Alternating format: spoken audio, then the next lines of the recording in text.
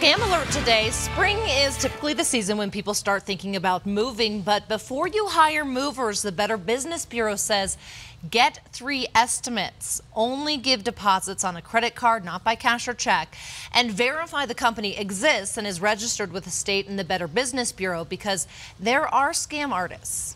Everything seems fine, the movers quote a price, they come take all of your possessions, but then the truck doesn't appear at your new home. And so in that case, they either you never get them back or they hold them hostage for additional fees to pay to retrieve your items. The Better Business Bureau also suggests if you have family heirlooms or important collectibles, you should move those items yourself.